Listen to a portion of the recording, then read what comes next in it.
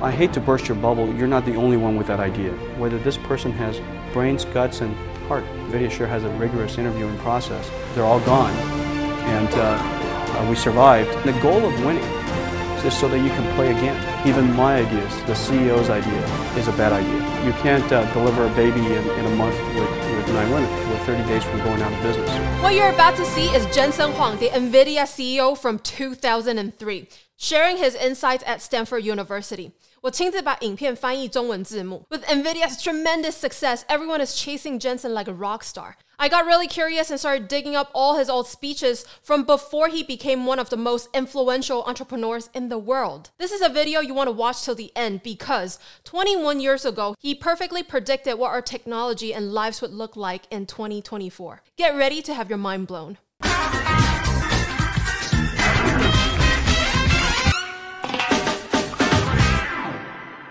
I enjoy talking to customers. Purpose of selling our products clearly, but also hearing what's wrong with our products. You know, the thing that people will hear me go right to right away is, what are we doing wrong? Is obviously by understanding what's wrong with our company and what's wrong with our product, I can come back and fix it. And those are rather engineering behavior. The perpetual desire to fix things. I think that's a fine thing to do. Your company is constantly, you know, a fixer-upper, if you will. In terms of competition, some of the competition is rather obvious, but I think the most challenging thing about any company, any large company, is we don't know what we don't know. That is, in fact, the most troubling of all. In terms of the obvious competitors, Intel is a competitor of ours, Sony is a competitor of ours. We have competition from all over the world still, and so what we need to figure out a way to do simultaneously, as the irony has it, you want to simultaneously discover a larger market footprint, therefore reducing your market share, while increasing your market share. And so that constant discovery of expanding your market footprint while capturing market share through competitive products is a 24-hour job, and it's fun. In order to keep your company on the top, the employees should realize that there are other competitors having equally brainy engineers who are working on similar products. Now, as a CEO of a company, what other motivation strategies do you have for employees so that your company is on the top? It is true there are great engineers everywhere, but it is the company's choice to figure out and decide who to let in and who not to. It is the company's choice to select among all those great engineers. That choice ultimately goes into what the bucket I call culture. We are intensely selective in our company with respect to engineers. We make offers. This is a statistic that I just recently learned. We make offers to 10% of the people we interview. Out of those 10%, 95% accept our offers. And so we happen to be intensely selective when it comes down to the people that we bring to our company. Not just alone in their intelligence, but also their heart, you know, and also their courage.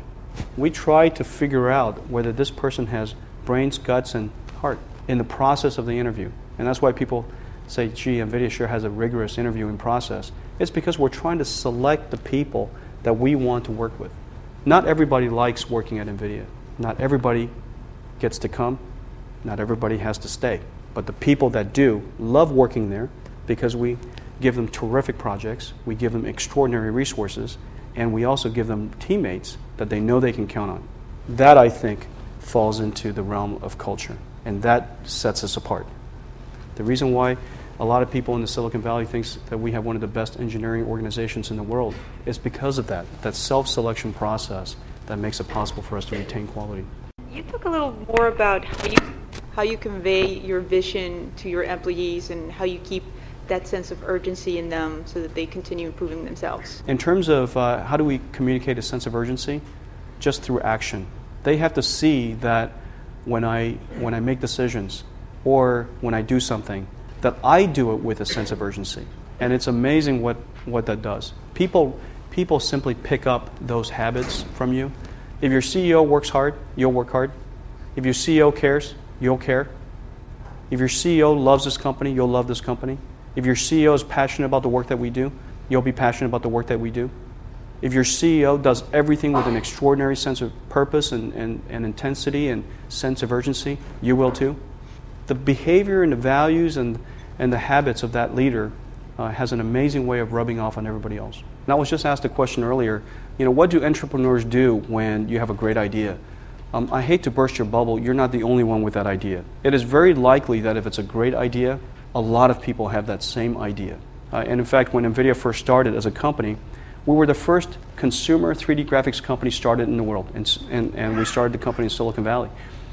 Within about 60 days, and certainly we didn't go out telling everybody when we started this company, within 60 days or so, there were 50 other companies doing it. Today, they're all gone, and we survived. But nonetheless, a lot of great people come up with great ideas at about the same time. The question has to do with our business historically. We are so incredibly well known for one thing that we do, making the GeForce GPU. We are known in high schools and video game parlors and in every country all over the world. I get fan mails almost every country I go to. And I'm particularly popular with the teenagers, it appears. And so we need to be careful not to reposition our company so drastically that we dilute what we mean to a core audience that cares deeply about us. Okay, so it's a balancing act that is in fact rather hard to do. Intel's business today is not predominantly CPUs anymore. It's a very important part of their business, it is the predominant part of their profits, but yet they do a lot more than that, and yet we today still think of Intel as a CPU company. They're trying to balance that very delicately, and I need to balance that very delicately as well, to reposition the company into a much larger market while retaining the identity of our company that the whole world knows us by. When I come back in 10 years, if I get invited back in 10 years, I hope that I'm driving a lot more of those pixels, and what people see us as maybe is just a much broader consumer electronics company and a broader technology company, and hopefully one of the most influential technology companies in the world. Execution certainly matters a great deal, and I think that within your question is in fact a fact that having simpler ideas that you can execute perfectly is sometimes better than having a grandiose idea that your company can't execute on. Okay, and so when you get large as a company and when you're trying to do complicated things, in fact, it is most prudent to keep it simple. Many ideas surface, and a lot of people say, Jensen, why didn't you guys do this? Why didn't you do this? Or our engineers asking, why didn't we put this feature in? We could have done all that. I mean, it wasn't because we didn't have the ability to have the idea.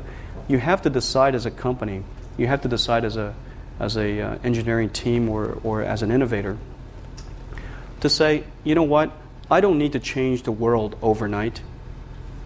I'm going to change the world over the next 50 years. I don't need to build a killer product overnight. I just need to build a winning product. And the goal of winning is so that you can play again. It's just like pinball. Okay? If you could just play well enough to get another game, you could be there for a long time. With every single architecture, one of the things that we ask ourselves right off the bat is, what is the purpose of its existence? What is the soul of this product? I think that that's one of the things that we've done really, really terrifically in our company, because most of our products have brand names, and most of these brand names are so sought after and so worldwide recognized that we've really given our products, these semiconductor devices, a personality. You want to create an environment where anybody can have a good idea. You want to create an environment where even my ideas, the CEO's idea, is a bad idea. And I think that you want to create an environment that is able to see adversity as an opportunity instead of as a life-threatening event.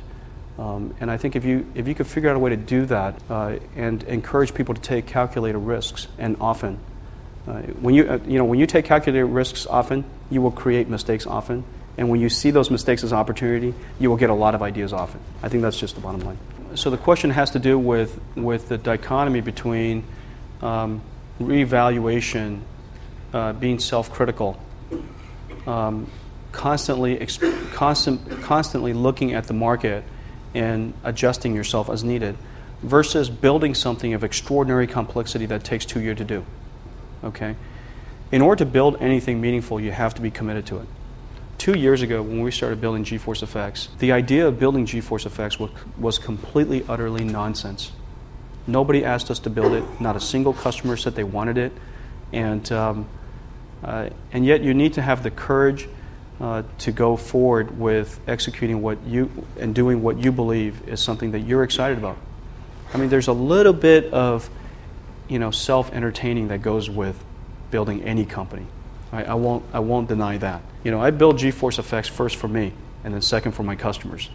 And I hope that they buy some. So you need to have a passion, you need to have a vision, and you need to have some courage to go forward with it. Once you commit yourself to that, unless it's something pretty dramatic, and you don't commit yourself to a $300 million program lightly, okay? You really have to believe in it. Once you commit to it, it's very unlikely that I see something that's going to cause me to veer away from it, okay? And so I think that it's no different than your hobbies or something that you care deeply about.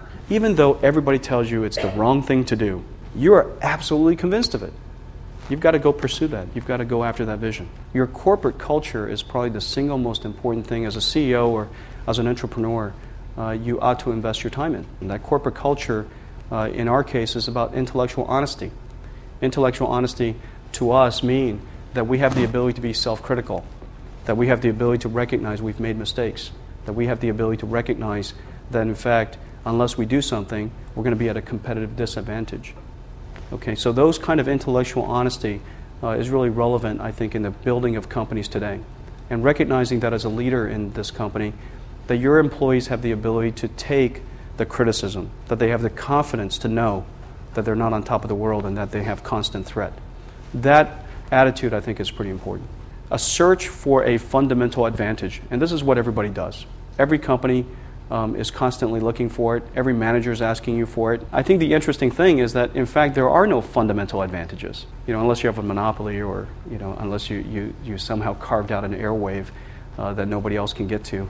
By and large, the majority of large markets are very supportive of competition. And the majority of your customers, and the larger you become and the more relevant you become, are going to want to encourage more competition. And so there are no fundamental competitive advantages. So the question for you then is how do you create ongoing advantages in your company? You think you've got great engineers? Everybody's got great engineers. Stanford University pumps out a great deal of very high caliber engineers, but so does MIT, and so does Carnegie Mellon, and so does USC. Many, many universities pump out great engineers. And today, the great engineers all have great tools. And it's very likely they all have pretty good funding. And so the challenge then is, now your idea is not unique. You also haven't discovered some kind of a fundamental secret sauce. And you know that your team, although extraordinary, and you're really proud of them, is by and large no better than anybody else's team. Everybody's got a salary cap. Everybody's got the same number of how many engineers does it take to build a chip? And can you add 10,000 engineers to build a single chip? So it's along the lines of how many what is the phrase of saying, you can't deliver a baby in a month with 9 women. I mean, I think the same thing applies with engineering.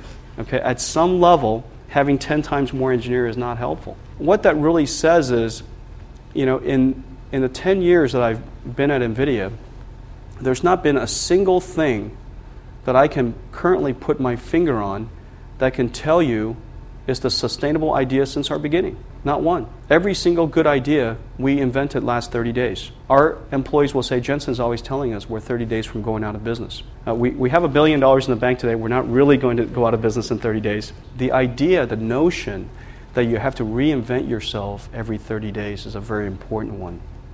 The idea that the world changes so rapidly, so whatever techniques and whatever advantages or whatever technology you had or whatever strategies you had are really, in fact, going to be obsolete 30 days from now. And so you have to stay on your toes. You have to innovate constantly.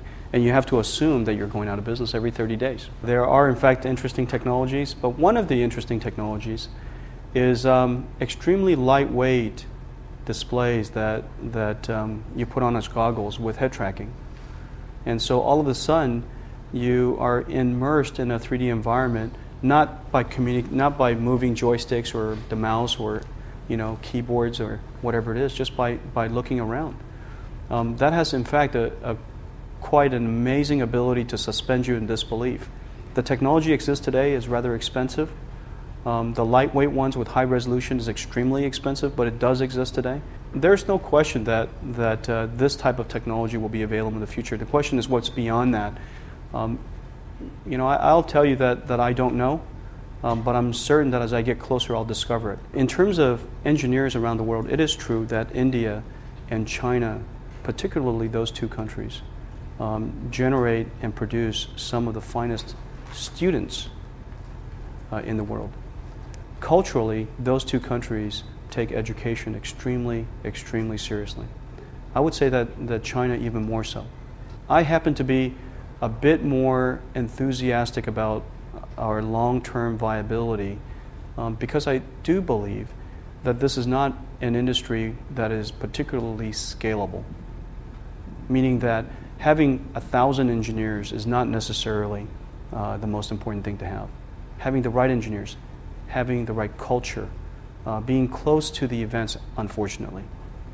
Being near Silicon Valley, being close to a spirit of innovation, I think is rather important. That's not to say that there aren't some parts of our engineering work that can't be outsourced to the international arena. In our particular case, in the case of NVIDIA, we just haven't learned how to do it yet. Where are we going to go from here? When we first started the company about 10 years ago, the majority of us see pixels, see graphics from a CRT. All of the computers at NVIDIA were CRT based. All of the computers in our demo room were CRT based. CRT based computing fundamentally has is challenged from a transportability perspective, it's challenged from a miniaturization perspective, and it's challenged from a cost perspective. It will never ever be light, it will never be cheap, it will never be everywhere.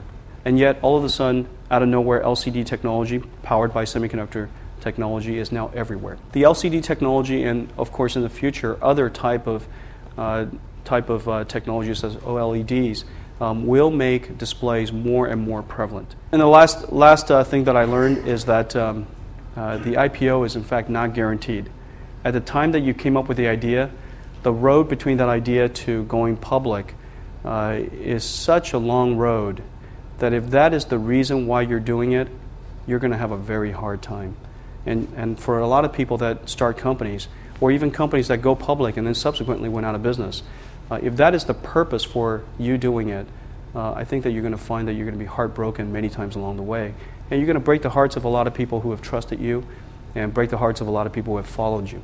So you have to do it for the right reason. But certainly my right reason, the reason for our company, has been to build a company that is sustainable, build a company that is influential, build a company that is respected. And ultimately, for us, what it was all about was building a company that made a difference. And so, for us, that was our reason, and that was our reason that's good enough any day. Whether you're about to go out of business, that's a great reason. Whether you're on top of the world and your stock is trading at whatever it is, that's a great reason. Or the next day when the investors decide that they no longer like your company, although nothing fundamentally changed, that's also a great reason. So you need to find yourself a reason that can survive the swings in the economy, the swings in the stock market, and the swings in competition. And so that's my last slide.